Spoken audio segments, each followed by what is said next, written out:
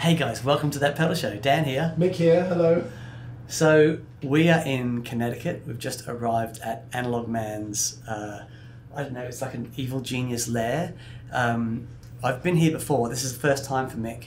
There are amazing things everywhere. It's the most extraordinary place. So I was really excited to do this because I wanted to show you guys this for ages. We've finally been able to tee it up with Mike. So we managed to find a stairwell to stand in. So let's go in. Let's go in.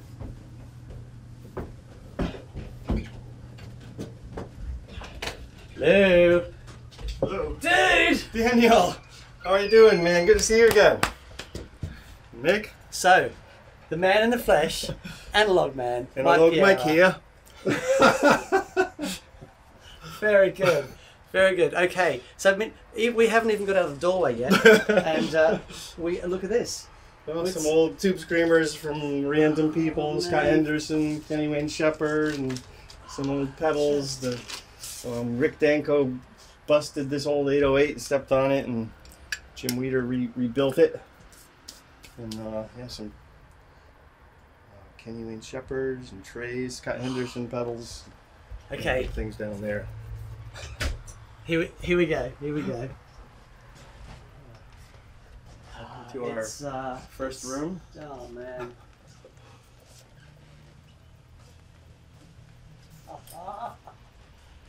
This is some of our vintage stuff in the showcases. We've got American stuff over here: MXR, Mutron, Ross, Maestro, Tyco. Original Maestro bass Brassmaster. You like the Brassmaster? Oh man, I just was watching a Chris Squire rig rundown, and he had a really beat one of those. You couldn't even tell what it was, but he was using it up till the end. Rest in peace. Blender. Oh, look at you. Blending. I have one of these.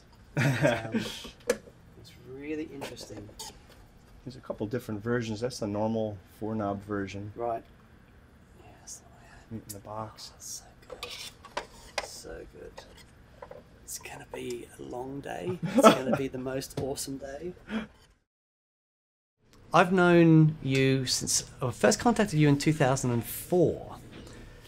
This was a quick story.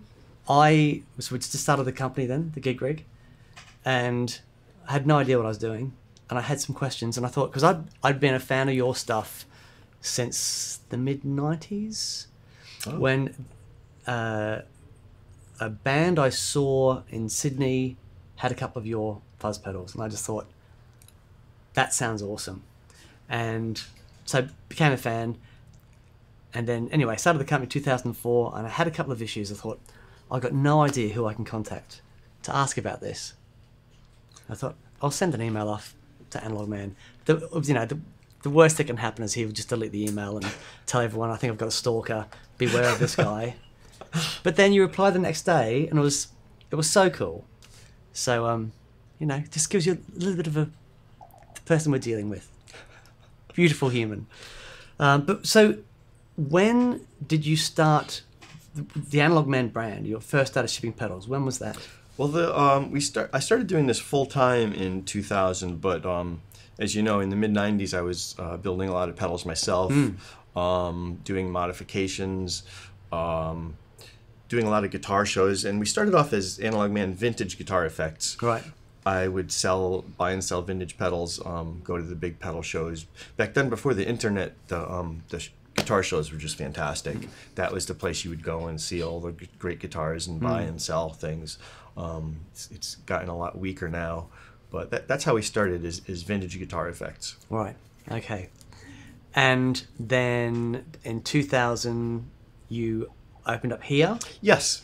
I quit my day job because I was, keeping pretty busy at night building pedals and modifying pedals.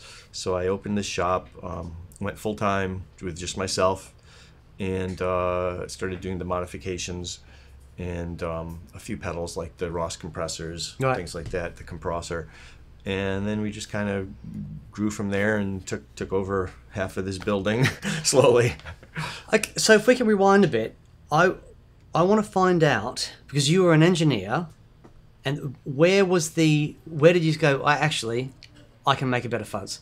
Yeah, the thing was, when I started in the vintage guitars, it was just really getting big in this country, and especially in Japan, they had all the money in the 80s. So the American guitar dealers like Grun's Guitars, they would send their stock lists to Japan before they even released them here or put them in magazines. And the Japanese dealers would pretty much buy almost everything they had. Wow. So I kind of started doing the same thing. I was working in Japan. I would bring guitars there and sell them. And then it started catching on in this country. The Vintage Guitar magazine came out, and people started realizing how valuable these were, and there started to get a lot of people hunting down the guitars. So it got really hard to find. So I started finding the pedals. And then the pedals started catching on too. There was a lot of articles in like Guitar Player had a guitar effects issue, and it started getting big. And when I could no longer find the pedals, I was buying and selling them and fixing them and learning how they worked. And I realized, why don't I just build these things rather than trying to find them? And that's kind of how it started. I've been in here 2 minutes and I've already just destroyed something. So An irreplaceable vintage pedal, but that's okay. It's okay. It's okay. I'm going to put that back there and then walk away. We Wow. got some British stuff, some tone benders in there. All the Mutrons, I think all the Mutrons are down there, including a rare purple biphase. Okay, sorry. I need to just pull something out for a second. I've never seen one of these in the flesh. Thanks for showing us around, Mike. No problem. Dan's just in all the cupboards. Oh my god! Look at that! Dude. I'm going to stand up and run away. Look at this thing. Oh, man. I don't know how many of those they made, but... So what is that then? Come on, give us an era and a name. This was from the mid-'70s, and they used an Italian Pirelli rubber pad on these that you would find in stairwells in schools and industrial buildings, but it works. That's so cool. That is so cool. That's Pirelli. I don't have my glasses on. Yes, that's Pirelli.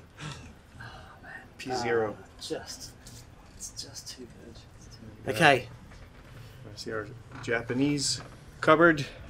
This one's got some vintage Japanese pedals in it. Boss, Ibanez. Oh, some more rubbish in there, look. Sounds. Blimey.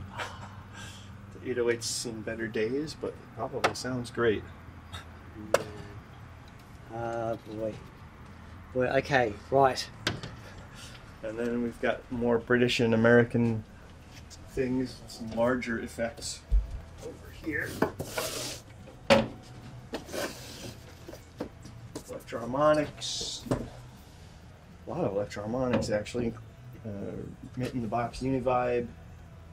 Mint in the Box Rangemaster, which is very rare. An original Gizmotron.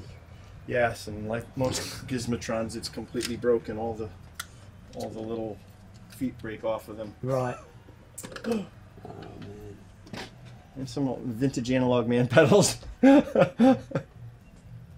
So cool. It's so cool. The old bag, the custom bag, as used by Jeff Beck. Have you seen this? No. This is nuts. This is the custom bag, and you would strap it around your back with a thing, and then it has a bypass switch on it to send the signal to this speaker or to your amp speaker, and then you'd have a tube going up into your mouth. And Jeff Beck seemed to like his. Yeah. I remember seeing the show that Jeff Beck was doing a demo of it. Yes, on YouTube you can see it. It's very funny. Amazing. Very funny. Someone said, the bagpipes are a cool thing. Let's make that into a guitar pedal. The old Piper. Oh, it's too much. It's like every corner is just something that's like, hang on, let me just play. This is crazy.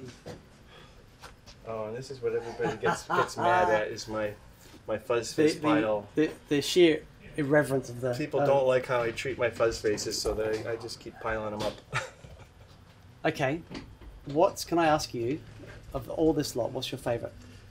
All of the old fuzz faces I have, I would say about 80% of them don't work at all, and the 20% that work, none of them really sound that good. Right. And so I'm just keeping them for now. Eventually I'll tune them up. Okay. But I get these on trade, and I've collected these over the past 20 years. And None of them really sound too good.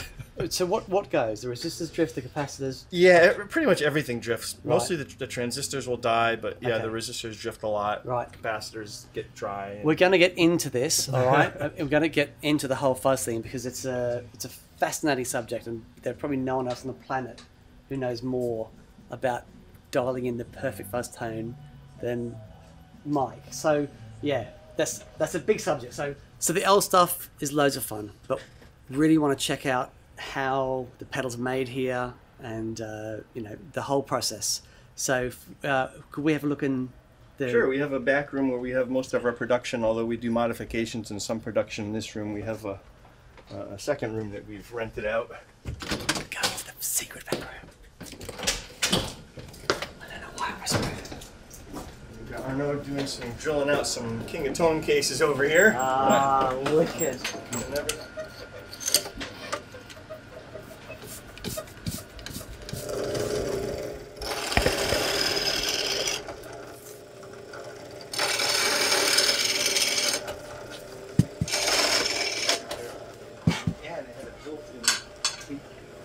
No. Believe it or not. There you go. Yeah, so there's a little tape echo in there. No little Vox tape way. echo. Yeah, of course it doesn't work, but maybe the guys at Sound Gas. This is right up. I'm sure they'd love. Oh, that's crazy. That's a very interesting little amp. Sort of like an AC30. And we got Justin building up some King of Tone pedals over here. Popping some boards into cases. There it is. That's awesome. Chances are you've never seen as many King of Tones in one place before.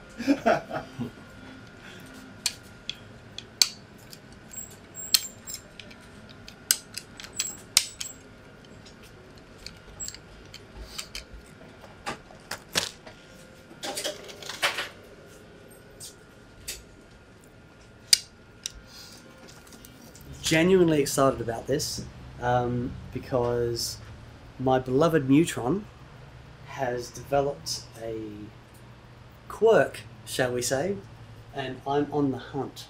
So I'm going to play this in a bit, and What's inside? it's beautiful. It's beautiful. Look at that. Old parts. There's a conversation that we need to have about old parts because we had this last time I was here. Mike and I had the most fascinating conversation about this stuff, about how every little bit matters about this thing, about why Mike spends so much time hunting down these old parts and even old capacitors and things, and it's Just think, Dan, with a brilliant bit of editing, we could probably cut to that right now. one of the things that I've found fascinating is, so we're sat in front of your parts storage area, and the meticulous detail that goes into the pedals is also apparent with the way that you source the components. Now, a lot of engineers would argue a capacitor is a capacitor, a resistor is a resistor. It doesn't make any difference. But that's not the way things are done here. So at what point did you realize, so you started building your own fuzz faces.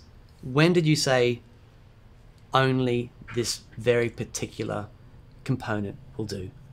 Well, things have really changed a lot in the guitar effects industry. When I started out, everyone was really interested in finding the exact tones, these subtle differences in the pedals, which is, I started modifying TS9s before the reissue even came out into TS808s and finding the perfect fuzz face. And everyone was really interested in these details and allowing your exact guitar tone to come through, which is one thing all of our pedals, if you don't like your guitar tone, you don't like your amp tone, don't buy our pedals because it's not going to change it. Yeah. I want to preserve those things. Nowadays, it's more about, the look of the pedal and the marketing and things like that, which I don't really care about that much. But I've always been into the fine details, and like working with a guy like Jim Weeder, these guys who've been playing the same guitar and the same amp for 50 years, and at that level, their ears are different from, well, you know, you're an excellent player too, but they're different from the normal person. They can hear things that other people can't hear. Sure. And he'll plug into a pedal that everyone likes, and in 5 seconds he'll say, I can't use that. Right. That's not my sound. And in order to get that preserved sound, like we had talked about before, everything matters. And Love that. the capacitors, you know, even if it's the same spec, there are other differences. Resistors, some people say carbon copper resistors add noise. Well, the noise that they might add is 0.01% of what noise you get from the best op amp, so it really doesn't matter. Yeah. So all those things we just try to use the absolute best things we can get, as long as we can get them. So Justin's your equivalent of one of those great big surface mount machines that... Yes, that's as close to a robot as we get. It's Justin. That's right. Cranking them out, assembly line style. It's funny, you know, because like a lot of people, I guess, I spend quite a lot of time on the AnalogMan website, and you see all these things mentioned. So we've got transistors USB 175. Those are some old Japanese transistors from the 60s or 70s. So all this stuff just amassed. And I noticed that over here, just going to go, sorry, you have to excuse the shaky cam. There we've got some BC109s. Yes, those are all tested, put on a spreadsheet, and these are some Russian transistors we're using for the Sunbender Mark IV. These are tested and ready for sorting, and there's a bunch of other transistors, the CV7005s and BC183s, and everything else all tested and ready to put in pedals that are built to order. Look, let's just spend a couple of minutes on this, because this is fascinating. What is it about, you know, when you're designing a fuzz, you know, so why in particular these transistors, and are you just finding them at random and trying them out in circuits and seeing how they sound, or are these specific ideas that you have in mind for a specific type of pedal? Some of these I've found randomly and tested and found that they were really good, but normally I'll look for the ones that were used in the vintage pedals. Right. And if I can't find that exact one, I'll find out the military equivalent, which is like the CV series. The CV7005 is the military equivalent of an OC transistor, and then we'll get a bunch of those in and test them. But the number on the transistor is not that meaningful, because you actually have to test them and see what they are, because a lot of them have either been changed or they're just they've been picked over the last several decades. All the good ones have been picked out, and the ones that are left are just junk. Right, wow. So both ways we use to decide which transistors to use. And these are becoming scarce. Yeah, I mean, there's still, people are coming out of the woodwork finding these things, but they're definitely going to run out eventually. Right. The current offerings of pedals that you got at the moment, the new envelope filter, which we played with yesterday, which was awesome fun, and that's based around the MXR. Yeah, and that's a really weird circuit the way it works. It's very odd because it uses some chips that were never really designed for that purpose, but the engineer who designed it did a great job, and they're very hard to build, because if you buy one of those chips from the store and build that pedal, it probably won't work. There's a specific manufacturer of that chip, and you have to use their chips or it doesn't work, because the chips weren't really designed for that purpose. Right. So I don't think there's any other clones of that pedal around, or certainly not many. And I don't think MXR can even make them, because I don't think they can source those chips. That's awesome. Oh, one of the things we were, I think in my last visit a couple of years ago, you had, was it an MXR pedal that MXR didn't even remember they'd made? Yeah, I have the walk box, the talk box, and yeah, there's quite a few things like that, you know, the company like that can build so many things, and those people are gone and there's no records of them.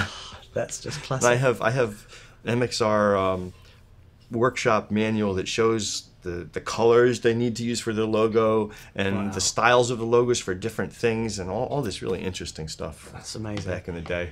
You know, these are things that you've collected over decades.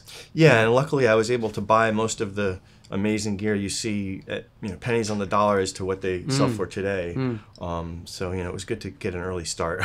And you found a lot of these like locally, or because you're saying you spend a lot of time in Japan. Can I ask what you were doing in Japan to start with? Yeah, I was a software engineer in the mid-late 80s over there. Working in Japan? And that's how I actually learned about vintage guitars. Was I had spare time in Japan, so I would walk around Tokyo, and you go to like the Akihabara area or other areas where the guitar stores back then were just unbelievable. As I said, Grun would pretty much ship all his inventory to Japan, and I would go there and see them and smell them. Just the smell of these guitar stores was phenomenal. And then I saw what prices they were going for over there was just phenomenal, and that's why I decided to sell guitars in Japan. Right, which led to the pedals, and then exactly.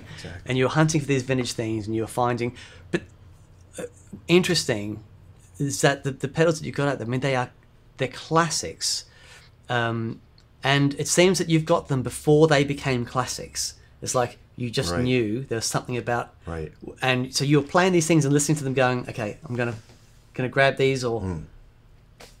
Well, I'm a huge fan of classic rock and prog, blues, psychedelic.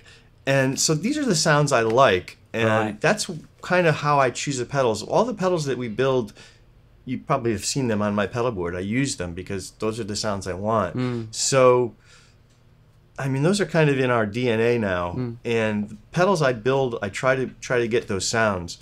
A lot of the new pedals that are out are coming out with interesting pedals, interesting sounds and things, but not necessarily going for those classic sounds that were on all the records that we love. So that's kind of the difference between our pedals and a lot of the new pedals. Not saying you can't use our pedal for new and unique sounds, but we're really trying to get those classic sounds.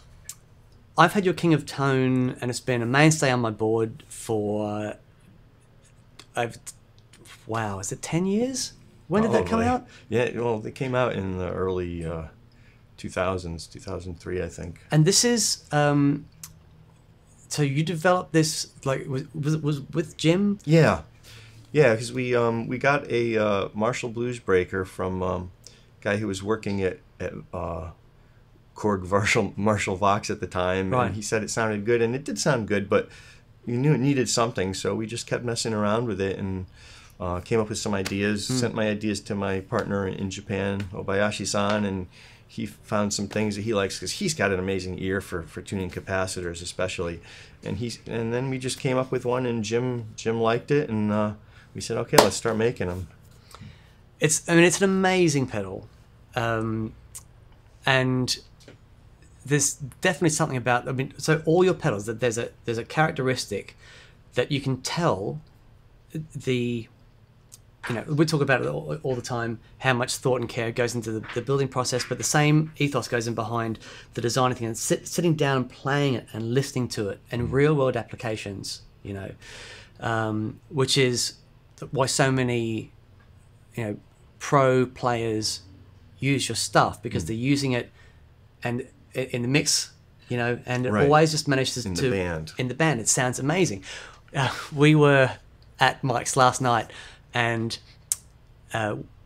Mike has this amazing area in his house where the band comes in and plays. And so Mick and I were with you last night, and it was so much fun. But this is kind of like where you're road testing things. You actually get the band in, you get the pedals in, you have schwang, and so you can and you're testing these things live. That's the way to do it. Yeah, that is really the way to do it. Sometimes I'll have something in the shop that'll sound pretty good, but I'll get it out there and it's like, can't really hear it. Right. It just doesn't. It's not really working.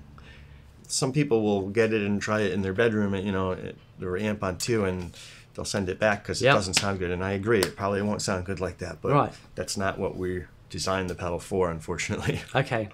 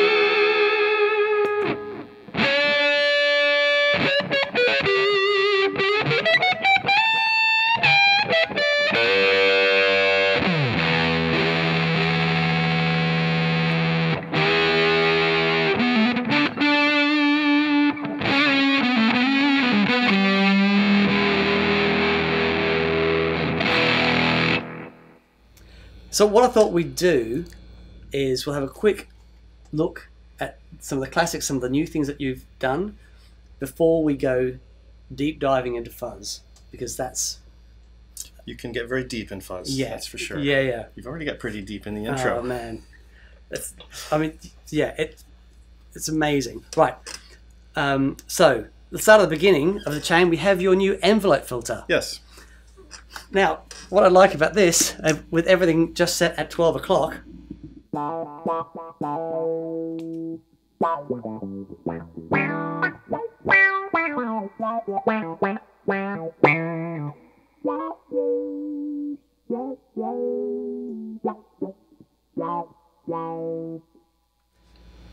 Easy to use. Fantastic. Now we've got the threshold and the attack, the emphasis knob. So that's like a filter range. More or less of the filtery sound.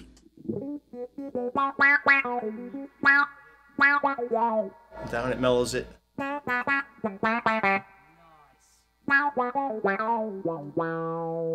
And that was something we added to the original MXR, along with the up-down, so you can get that neutron out sound Right. in addition to the wah. We're right in the up position, and I'll go down after Okay. a bit.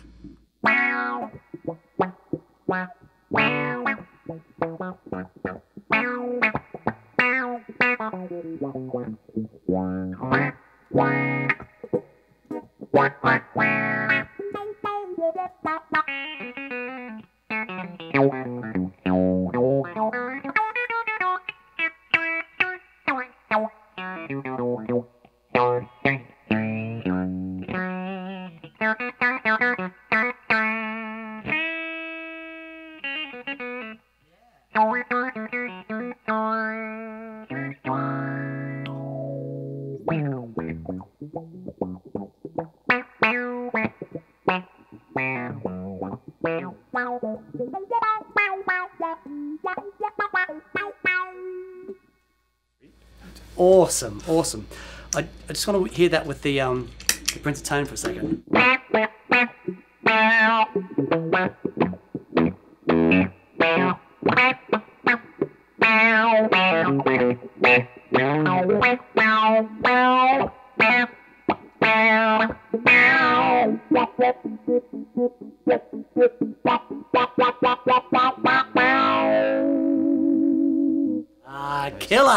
Killer. Now, your compressor, which has been out for years, and this is the new take on it. The Yes, this is Bi-Comp. our Rev 5. After 4 previous revs, we finally added the mix knob, Right. and I think it came out really good. The cool thing is if you turn the mix down all the way, you don't get any compression, and there should be no difference on or off when you're playing. All your frequencies there and not change your tone at all, so that's your basic sound, and then you can add as much of the compression as you want.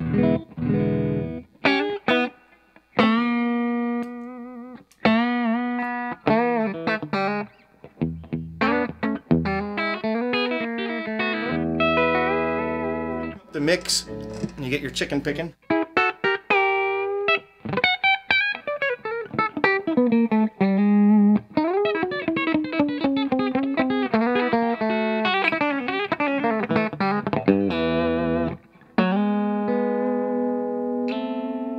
Around 3 o'clock is good. Get a little bit of the dry in there. Right.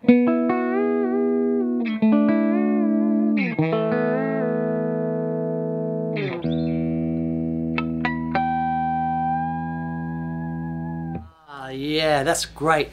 And the mix knob is only for the Ross side? Yes, it's only for the Ross side, and Okay. I know the juicer side is one of your favorites, and that just has the volume and the internal control for the bias, and the juicer is just a beautiful sound.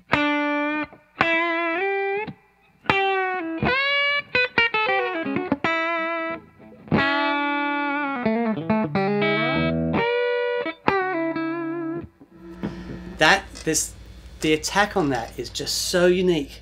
It's amazing.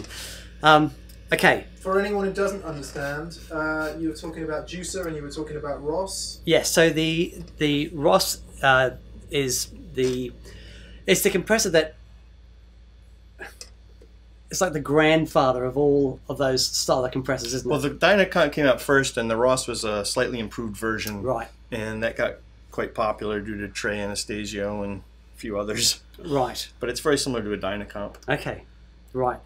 And the orange squeezer. So that's the Dan Armstrong orange box, and that would plug directly into the guitar. Yes, and I'm sure you can see that in some of the video he did going through our vintage collection. You can see that one in the Ross too. We've got those in the collection, obviously. Yeah, awesome, awesome. Now this is fascinating. This the Astrotone. We'll have a quick look at this because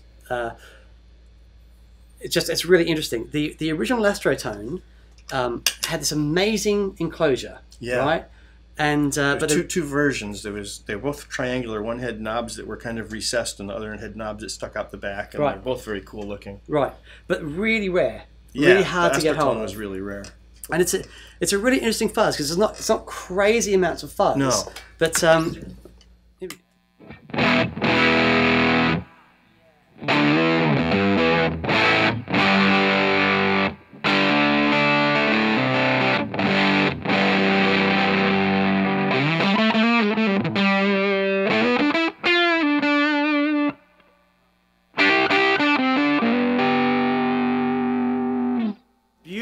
beautiful. The thing I like about it is you can play chords through it, rhythm, everything comes out clear, and it's also great to stack if you want to get like a Gary Clark Jr. sound, like run it into like a Prince of Tone with the drive up and play some nasty, dirty blues lick.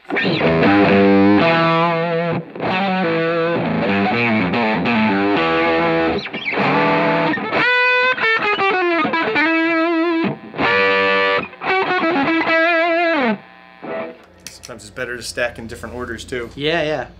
Oh, wonderful. Okay, yeah, Prince of Tone. We've had this on the show quite a bit. This is half of the King of Tone. Half of the King of Tone. Right, with a couple of dip switches inside, so you can get a little more mid lows. We improved the distortion. The distortion on this pedal actually sounds quite a bit better than the King of Tone distortion.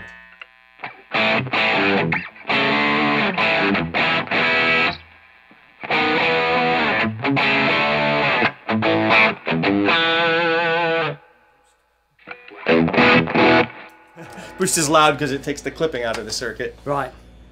Wonderful, wonderful. Now, Bi-Chorus, obviously, viewers of the show will have seen this quite a lot. I have it. It's my favorite chorus. It's the one that I use instead of the C1. And what I love about it, you've got the two different controls that you can just switch between. So if we have just a nice, deep, slow chorus.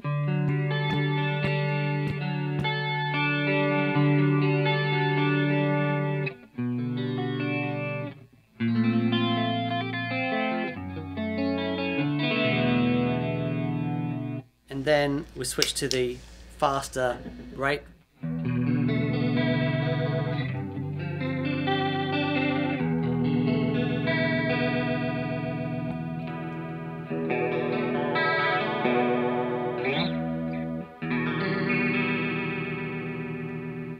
So cool. It's so cool. It's like this. It's almost got a the way it modulates is almost a uni-vibe type thing when you get the rate up really quick. That sort of rotating speaker. The pulsing thing, right? Yeah, awesome. Yeah, it definitely sounds very close to a Leslie at the high speed. Yeah.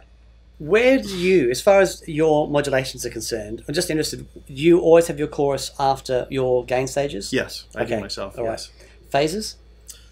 Yeah, I think my phaser is kind of fun to put in front of the dirt to get a more pronounced sound, but I have mine personally at last. I just for a normal, more of a classic sound. Right. Okay. Awesome. Again, we've had this on the show loads because it is my favorite sounding analog delay. It's just amazing, and with the Amazio as well. Right. That's a really interesting unit. It's so unique. Yeah. So that is the modulation section. Yes. So how does that work? It's sending messages to the chip to alter the delay time. The delay time. Yeah. Right. Yeah, because the analog delay is 100% analog. There's no digital chips in there. So the controller basically just sends a control voltage to the analog delay, and you could plug an expression pedal into there to do a control voltage also and change the delay time with like a Boss expression pedal. So the controller takes your taps and calculates the control voltage that would be for that tempo, and then you can also of course have dotted eighths or quarters and then it also has the modulation, which takes that delay time and just like moving the expression pedal up and down gently, that's how it does the modulation, is by changing the delay time. And you can change the speed, the amount of modulation, and also the type of modulation. We have one which is just a nice sine wave, and we have one that's kind of random to sound kind of more natural, like a tape delay, kind of with glitches in it. So cool.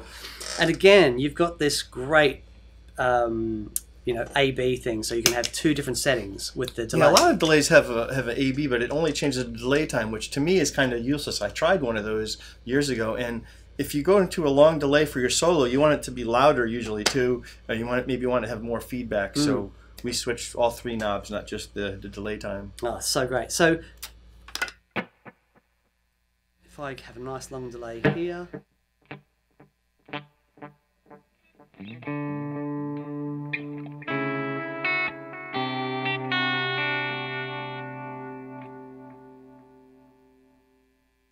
And then I switch to a quick one here.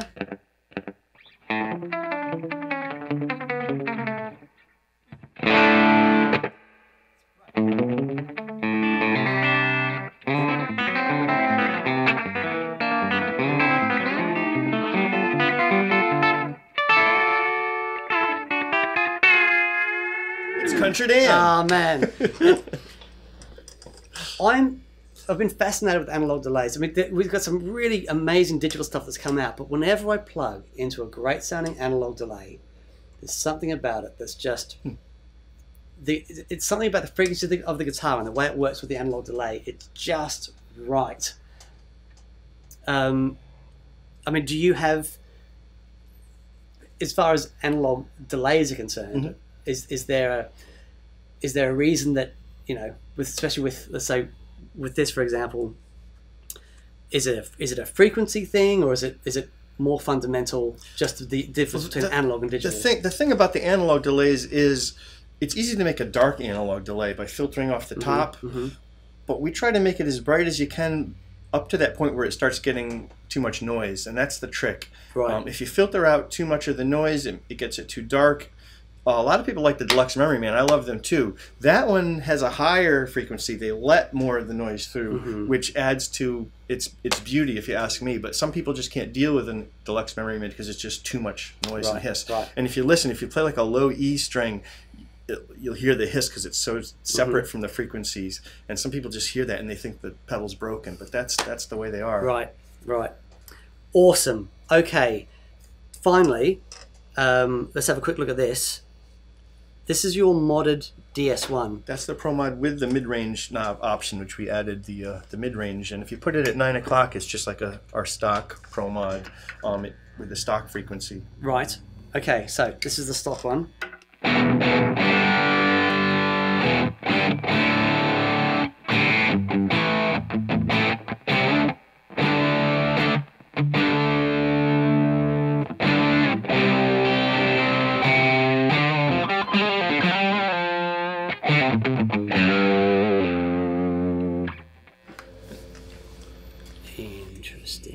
Distortion. And then you can turn up the mid-range and get rid of that kind of scooped sound. You can I'll turn it up while you're playing and you can hear what it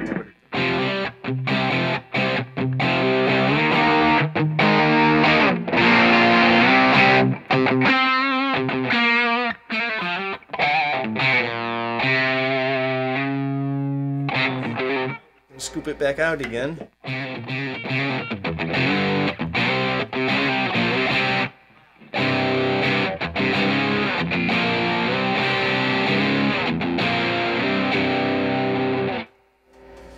That's a lot of fun. That's ace.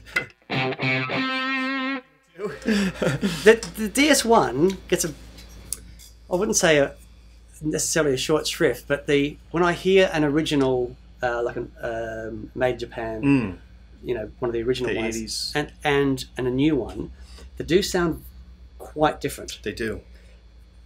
What's that down to? Most of it is the chip. They changed. They used a really good chip in the old days, and it was discontinued.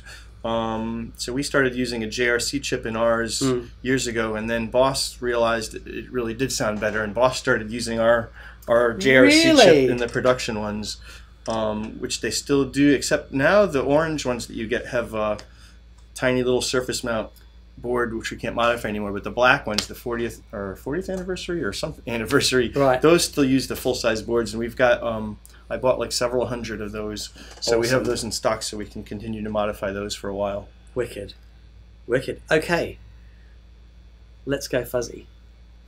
How about a little boosting? Oh, a little boosting action to see what the boosters do to different things. Okay, so this is the Bad Bob boost. It's got nothing. Is this Bob Burt? Is that? No, this was Robbie Wallace from RGW Electronics. He came out with these back, I think, in the 90s, and it's a booster made off of Jack Orman's mini booster. Right. It's a very nice little FET booster, which actually kind of uses similar to FETs to the juicer, okay, but without the compression, and it definitely gives you crunch and volume boost. And we took over production from him either in the normal size box, which is like an MXR, or the mini box. Awesome. Okay.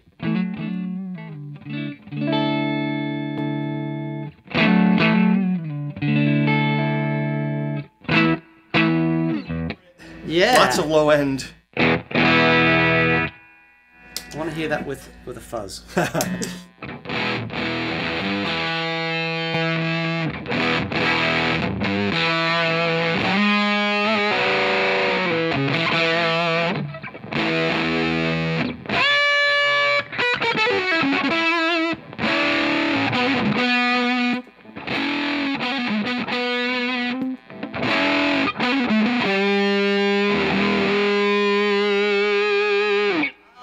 That's nice with the fuzz. It adds some clarity or something somehow.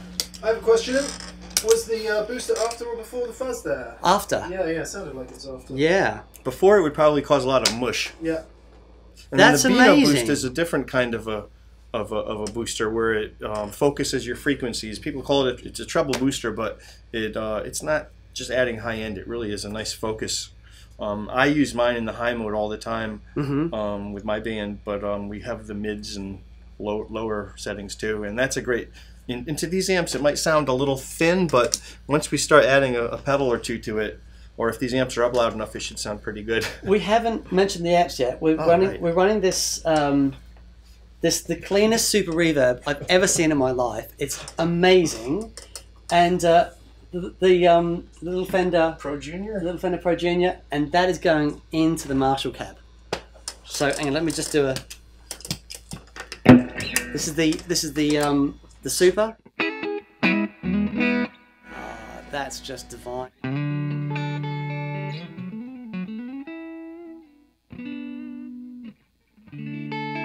And then the Pro Junior.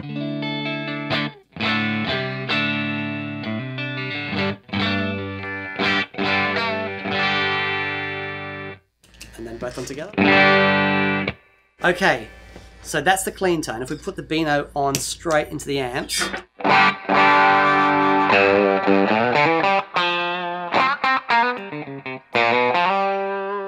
High setting.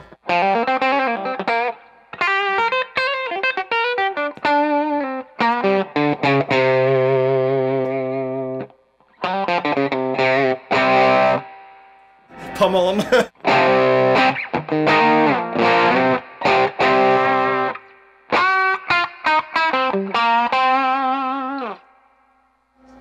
So you're going to hear that in the mix. I mean, I don't care how dense that mix is. That's going to be punching people in the face. I love it. Now, where is this in the signal chain? This should be before the Prince of Tone, which is where I like it, because stacked together, they're just, that's my classic rock sound right there, if you stack them up.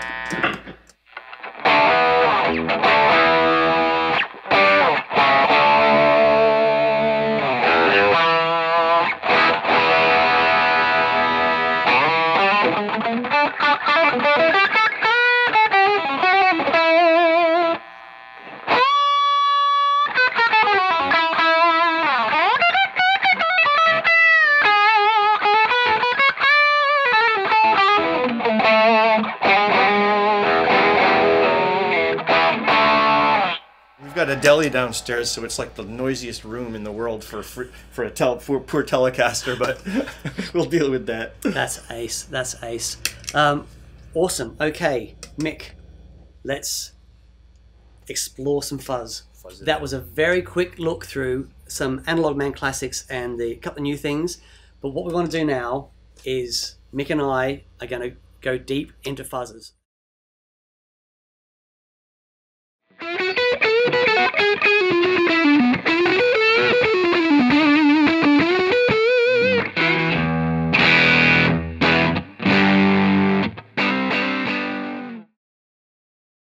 In the video yesterday, we had the Bi-Chorus on, which is again one of my favorite pedals. And Mick and I have been through this thing with some digital modulation stuff. And I find like there's some really good digital delays and reverbs because they have that analog dry signal, and then you can mix that stuff on top. But when it comes to modulation, I've never found a digital modulation pedal that, you know, if I compare to an Odd Phase 90 or your chorus pedal or something. So, you know, your name, AnalogMan, you know, what is it about this analog process? Why does it work so well for us guitar players? Well, one reason I think is because of the history of the sounds that are in our head, the bands and the songs that we love were pretty much all made with analog. Or maybe some really early digital things. But for some reason, like you said, modulation, digital just doesn't have the same feel. It's got high end, which is nice, but sometimes it's a little too much. It tends to be harsh, right? Especially if you're running them into other things like a distorted amp or a booster or something. Something about the digital sheen on some of the modulation effects just isn't great. But digital's getting better all the time. If you buy a digital pedal now, you know, probably pretty good, but you know, in 2 years it's going to be obsolete. If you buy an analog pedal now, it's going to maybe go up in value, or it's not going to be obsolete. That's for sure. It's interesting, isn't it? Because the digital stuff is always trying to be as good as analog, and it'll get closer and closer and closer. But the analog stuff, it's just awesome from day one, and will continue to be awesome for as long as you play it. You know, I just found it really interesting, and again, using those things in context, as we can, you know, we've done shows and we'll sit down. It's like, oh, you know, it's amazing, but then for some reason, when you get in that dense mix, and what you want is an electric mistress, and then, you know, trying to find a digital replication of that. It can sound fine. Actually, you can A/B these things, and they can sound fine. But for whatever reason, when you put them in that mix and you're playing them, it's like it really is chalk and cheese. Is that what they say in the UK, the USA? Chalk and cheese. Night and day. Night and day. It's night and day. Right. But we're learning it from you, from your show. Yeah. So it's you know, it's fascinating. Okay. Massive thank you. We've had the best time hanging out with you. It's just... We had a great time, too. My band loves it when I bring great guitarists over to play, and you guys are so much fun. This is the part of my job one of the few parts of my job that I really enjoy, so I'm so glad you guys made it here. It's been an honor. Just quickly, what's new in the pipeline? I've seen some breadboards around with some really interesting looking things. Is there anything you can tell us about what's coming up? We love fuzz, so we're working on fuzz. My boys from Texas, they love their fuzz. They love their octave fuzzes. They like the fuzzes that sound like your amp is falling apart. So we're working on some octave fuzzes. Also, we're going to try to expand our tone bender lineup. Right now we have the 1.5 and the Mark IV. We're working on a Mark I now, and I think it's great because it's nastier, it's gnarlier sounding. You can just hit a string and it's just enjoy that note. So we've got a good version of that we're working on, and I've got a few new employees now, so we're able to get more pedals out and get some new pedals out. Awesome. So from Bethel, Connecticut, at the AnalogMan Cavern of Dreams and Hopes and Glory, we're going to wrap up. Thank you so much again. It's been absolutely amazing. Goodbye from me. Goodbye from Mick, who's been on the camera. And we'll see you soon. Cheers, guys. Bye.